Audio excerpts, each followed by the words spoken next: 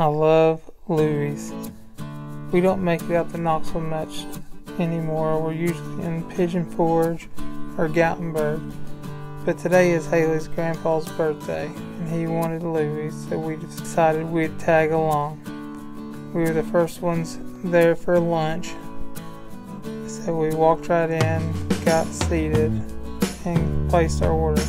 We brought our salads out, and we put in an order for onion rings. Well, 2 orders for onion rings, and they do not skimp. So we dove into these. I had to throw some ketchup on mine. Got some garlic bread and put a hurtin' on them onion rings.